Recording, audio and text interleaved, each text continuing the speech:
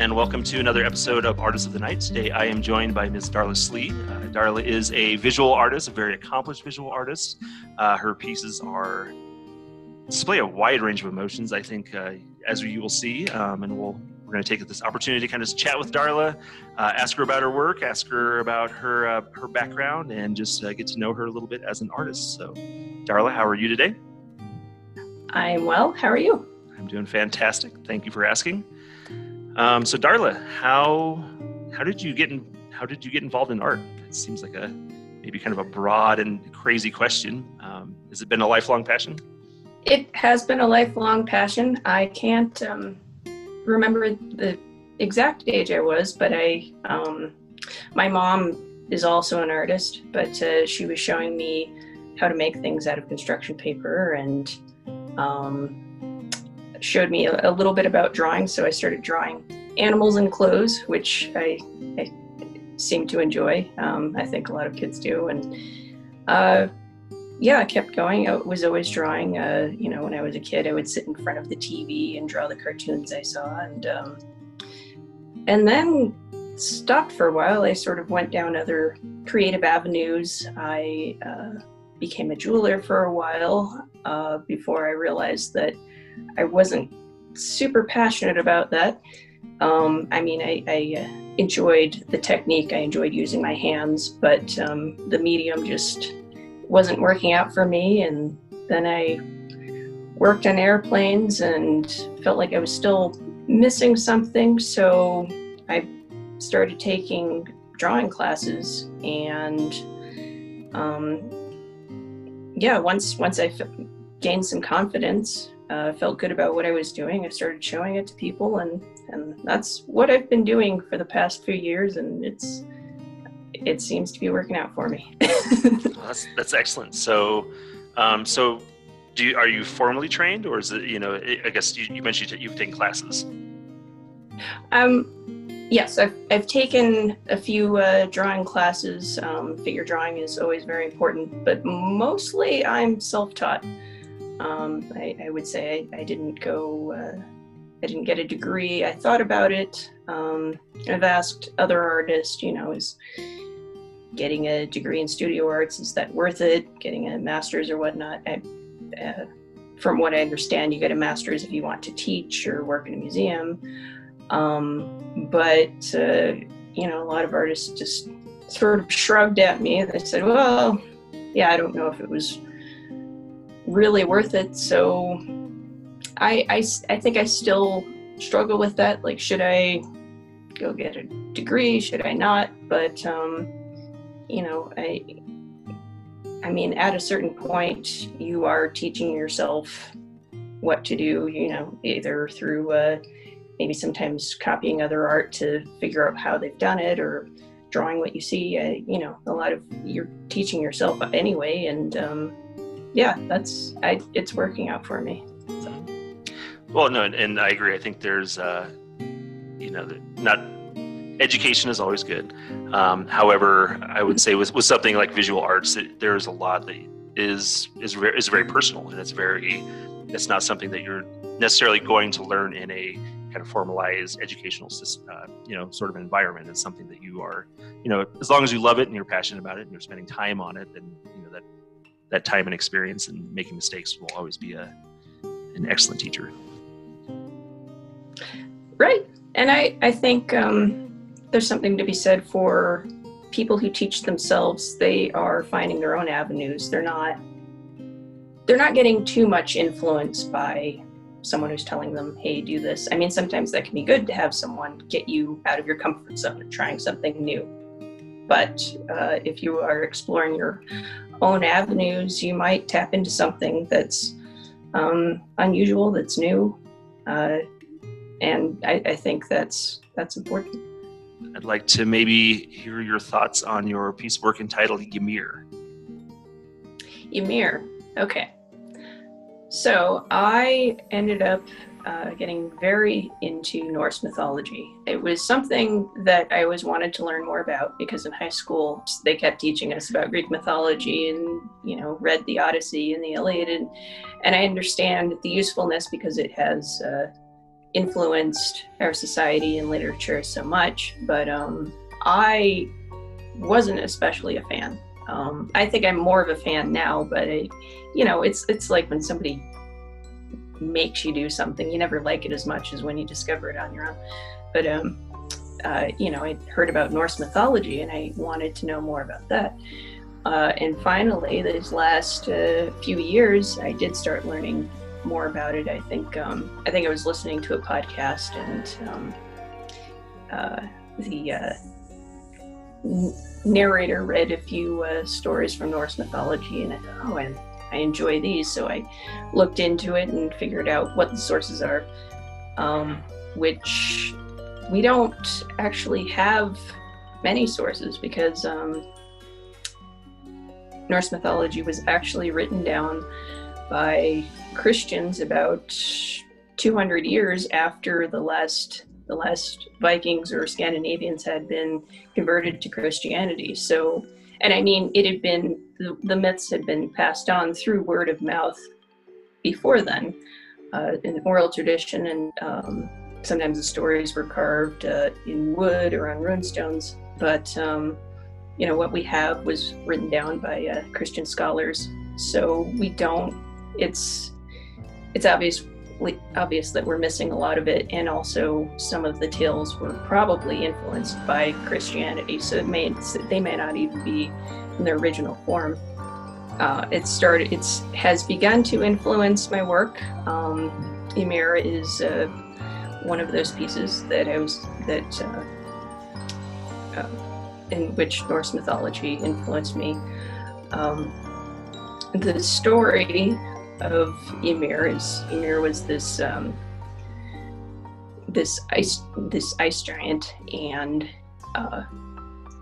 Odin and some of the other characters that were around decided they needed to make the world, make Midgard, so they killed Ymir and used his skull as his skull is the sky, his brains are the clouds, his blood is the sea, his bones are the hills and rocks. And I just thought that was such fun imagery. Eventually, I would like to do a whole Norse mythology show, like do a sort of version that also brings in the Colorado landscape, and maybe even some sort of hobo lore. So we'll see where that goes. But that sounds awesome. I would love to see that. Looking at your art, and I've had the good fortune of seeing your art previous to this. You definitely you go into some very interesting corners, and you go into some very interesting kind of avenues, which I always personally find intriguing. I think that there is I see whimsy in a lot of your work, and I see there is kind of this, there's kind of a darkness in some of it as well, that I think is also very interesting. Without giving away too many secrets, do you want to maybe kind of speak to that, and that kind of those influences and those kind of how that comes out into your visual representations? Well, I think it goes back to certain things that I've always been attracted to. I grew up not entirely isolated, but my parents had, I guess, a different idea of how to raise kids. So, for a bit of my childhood, I wasn't really around other kids, and kind of in my imagination, my parents read me the Brothers Grimm tales, and I watched cartoons, but not too much. We were outside a lot, and so I definitely love fairy tales and folklore and these sorts of things. And for whatever reason, I've always been drawn to spooky, creepy things too.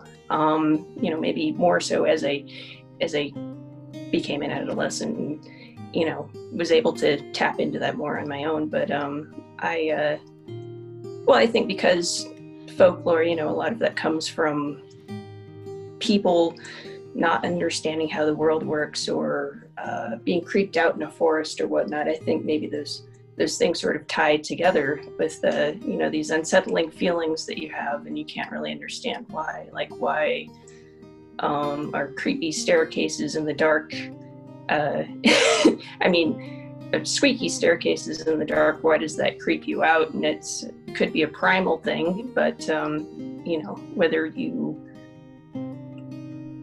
believe in ghosts or not, I'm not saying I do, but there are these things that kind of maybe bother you or excite you or interest you, and anyway, I like to tap into that. I like to learn about folklore. I like to learn about history.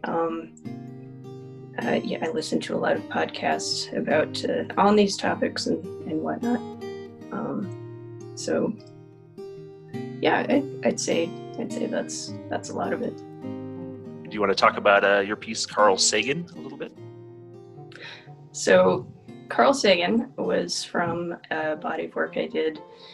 It was not a traditional tarot deck. It was a traditional tarot deck has typically, I think, 78 cards. My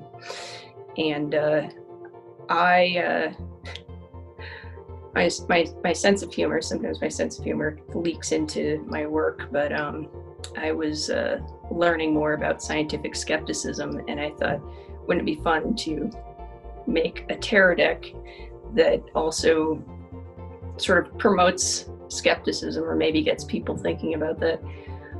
So of course, one of the cards is going to be Carl Sagan, the astronomer and proponent of critical thinking, science educator. He's left a fantastic legacy and helped people to appreciate science, its usefulness, and he put together this baloney detection kit of, and I can't remember all of the elements of that right now, but just to help people when you come to a new idea or something, just to analyze and think about, is there evidence to support this? What are the facts? How can we figure out if this is true or not? One of these things is Occam's razor. It's this technique that can be applied to something where the simplest explanation is often the true explanation. If you if you have to explain why the Earth is flat, and you have all these YouTube videos with these complicated, conspiracy theories and penguins at the edge of the world, at the circumference, I don't know. This is why nobody owns Antarctica. Anyway, if it gets too complicated, it's probably not true. And there's another aspect of that too, of misinformation, where people will be given misinformation and accept it as fact without questioning it, or because that is part of the the baloney detectors. You should question anything you're told. And yeah. And if it checks out, then it checks out. If it doesn't, it doesn't. Sure. And it's skepticism. It's not, you shouldn't just dismiss things out of hand. That's not what it's about. You're presented with something, that sounds hokey, so I'm not even going to pay attention. But what we should do is say, okay, well, here's a new idea. What's the evidence to support it? What do the experts have to say about it? What's the history or the data? I mean, look at all the facts, as much as many as you can get, and go from there. So you did mention Grimm's fairy tales and cartoons as things that have influenced you. Do you have other artists or other things that have kind of helped you along the way, or kind of influenced you as far as your visual art goes? Well, I definitely am a fan of artists from the golden age of illustration, starting in the late 1800s to 1920s or so era. And I mean, it's illustration has never stopped, but that was a time where artists were creating pieces that could stand on their own, that could be shown in a gallery and purchased. I think a lot of illustration, even now, sometimes we'll just sort of illustrate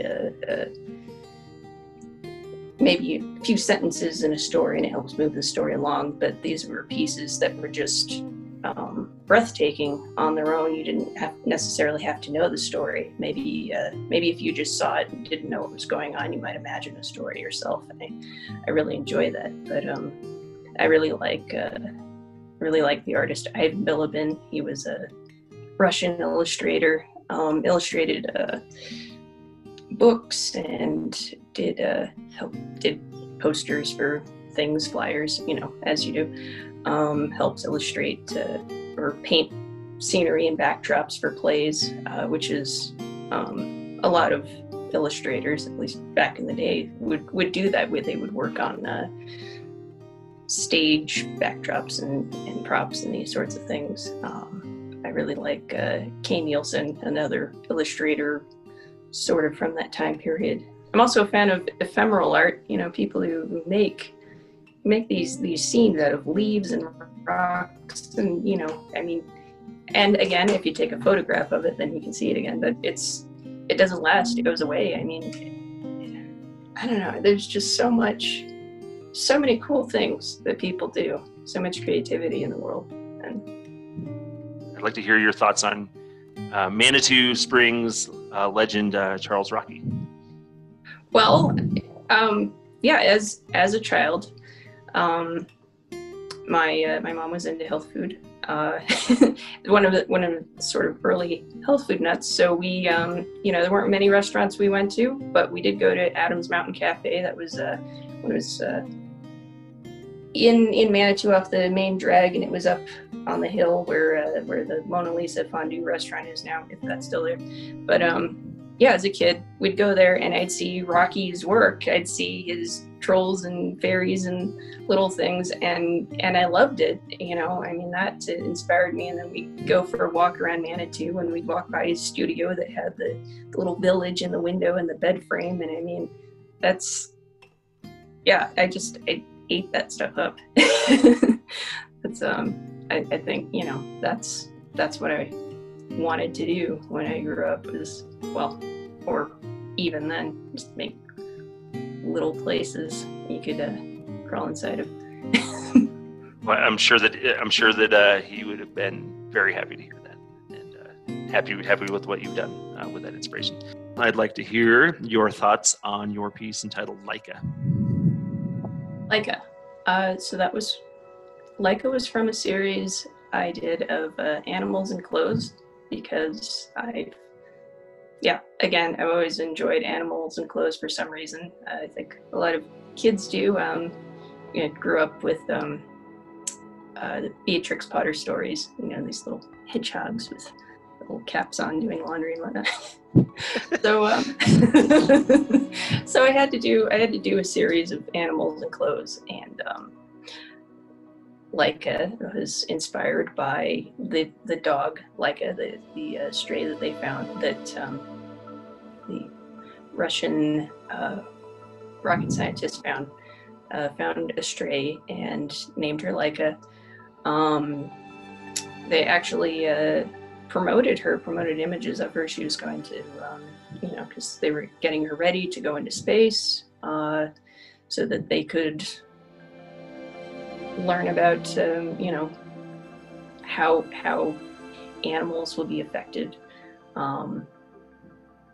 before they send humans, of course. And it's a sad story, because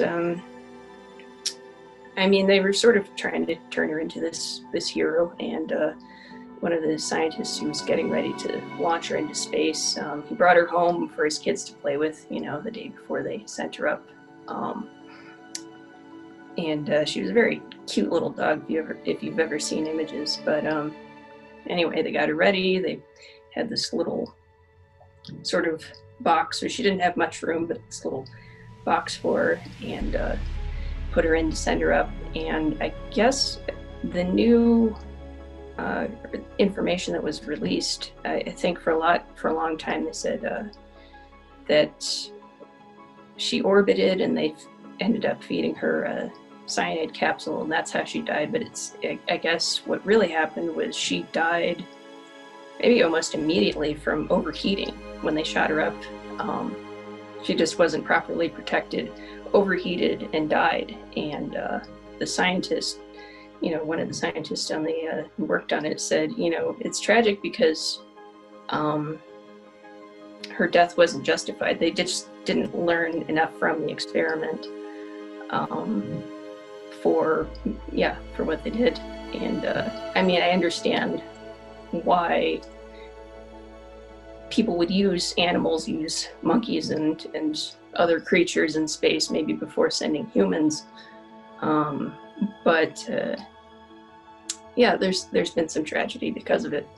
But anyway, I thought it would be fun to pay homage to her, just a fun little sort of space oddity scene where she's looking down at Earth and, just a dog in space.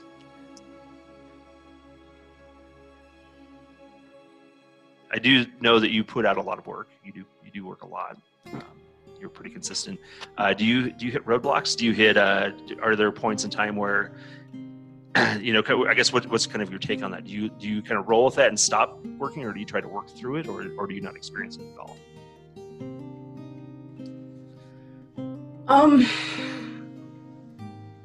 I think because I take in so many bits of media and reading books or listening to podcasts or whatnot, I'm constantly filling the well and feeling having inspiration for new things, and a lot more things I want to do. So I guess in the traditional sort of artist block, I don't know if I've hit that yet, but the one thing that has taken its toll on me is, of course, this year,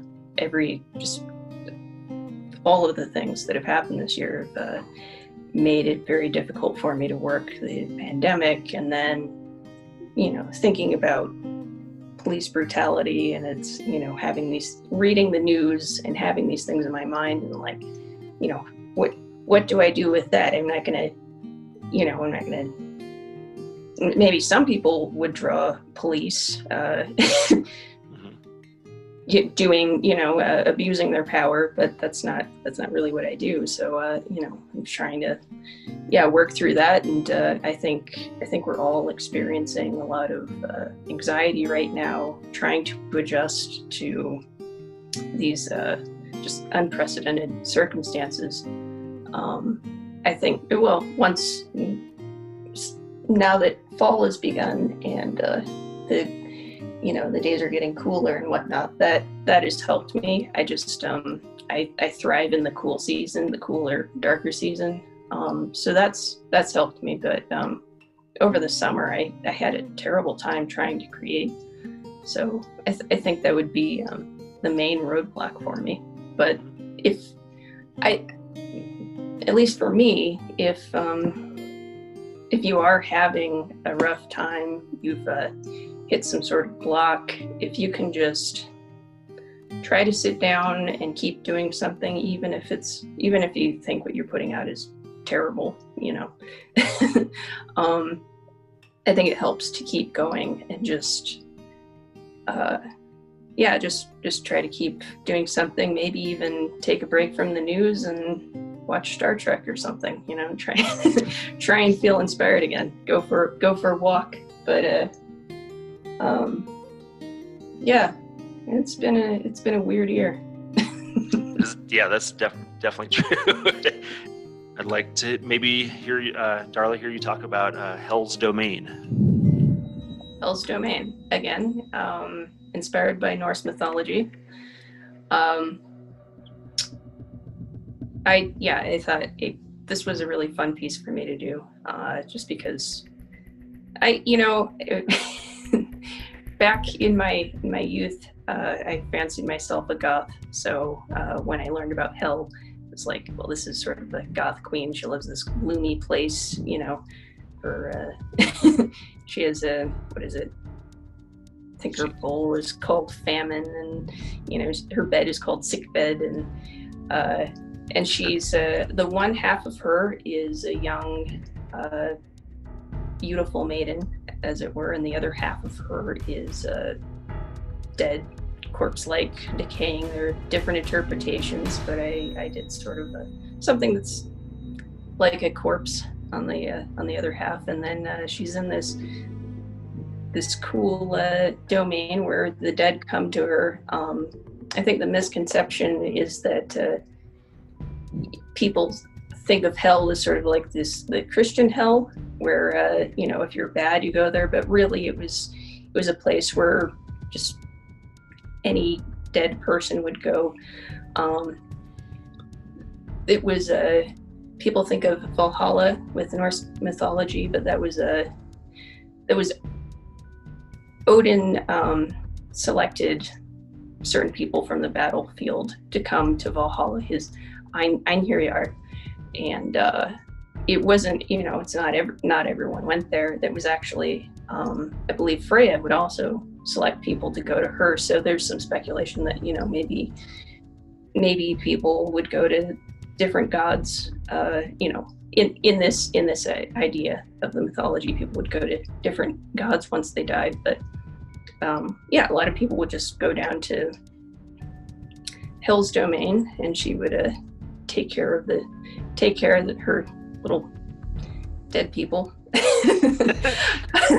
So it wasn't necessarily a punishment then. It was just more of that was where you're, after you have escaped this mortal coil, then maybe even with the model you were talking about there, depending on the deity, you would go into a different domain, depending on which. Yeah, it's this concept of punishment after death seems to be a Christian concept. So not a lot of societies really held with that. It's just you die and it's sort of a transformation. You go somewhere else. But there was this corpse ripper, Nidhogg, this creature that would munch on corpses. So I don't know.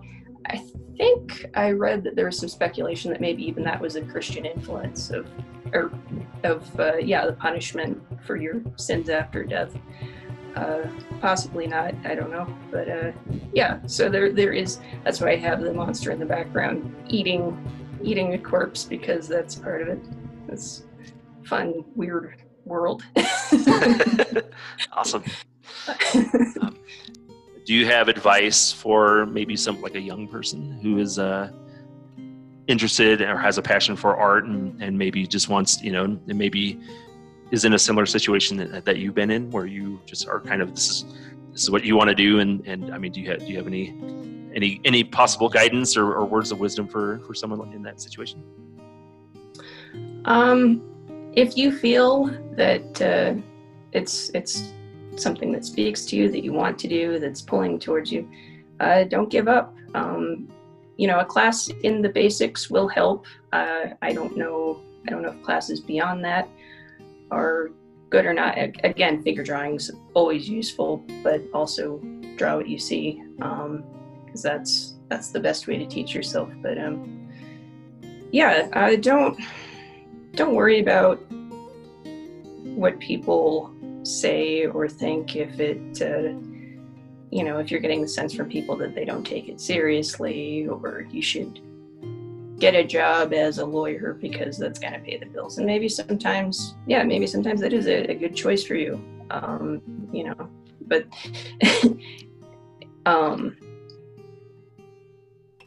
just if it calls to you, do it, and put your work out there, even if you have doubts about it, which I don't think I'll ever stop having doubts about my work. I think that's something that all artists deal with. But if you have doubts about it, just put it out there, because you never know what sort of response you'll get.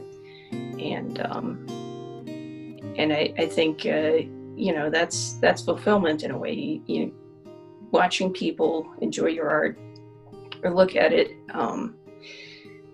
I think that's good, and the longer you do it, the better you'll get. Even if you start off and you're not great, at least by your standards or whatever, there necessarily standards, but you know, the longer you do it, the better you get at it. I've seen people who you know, started drawing and it looked yeah, it looked the way it does when people start drawing, but just, you know, a year or two later they were just doing this incredible work. I mean, it doesn't take long, you know, if you keep doing it and work at it. So yeah, and say don't worry, just make it and show it to people. So I would have one more that I'd like to ask you about. Let's talk about Cactus Cat. Cactus Cat was just, yeah, a fun, whimsical piece for me. I couldn't say anything specific influenced me. Sometimes ideas just come to me. There was a call for artists for pieces that were 12 by 12.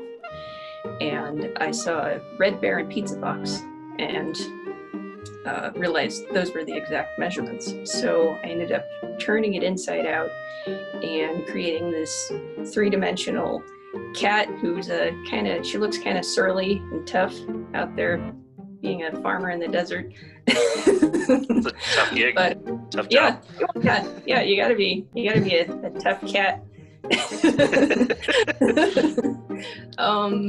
It was just a fun piece for me. It's actually one of the first three-dimensional pieces I did, because I that's the other thing. I make a lot of my work is three-dimensional. It's an element I haven't seen too many other people doing it. There are other artists out there, of course, that make three-dimensional work, but I haven't seen many. And once I thought about, oh, that's something I can do, I ran with it, and I'm still developing the technique. I want to make it better, but right now I've got a pretty good method, I think. But yeah, Cactus Cat was one of the original three-dimensional pieces. So she's a lot of fun. And those three-dimensional pieces that you do are, I agree. I think it's pretty uncommon. It's almost like a flattened diorama or something in a way, where you are kind of layering. You know, you're kind of, it's not like a full, you know, full volume, but it definitely has a three-dimensional element and still kind of retains a very like two-dimensional kind of viewpoint. Yeah, it's one of those things. I don't know why. I think it's fun to look into something. Almost feel like you can step into this little box. Yeah, it's a personal thing, but other people seem to enjoy it, so it's working. Well, Darla, thank you so much for talking to me today, and going to go ahead and provide links to Darla's social media if you would like to take some more time and kind of explore her impressive body of work. Again, Darla, thank you so much. It's been a pleasure speaking with you today. It was great talking to you, and this was fun. Well, then I will see you later, and I hope you all have enjoyed Artist of the Night with Darla Slee. Thanks. Bye. All right.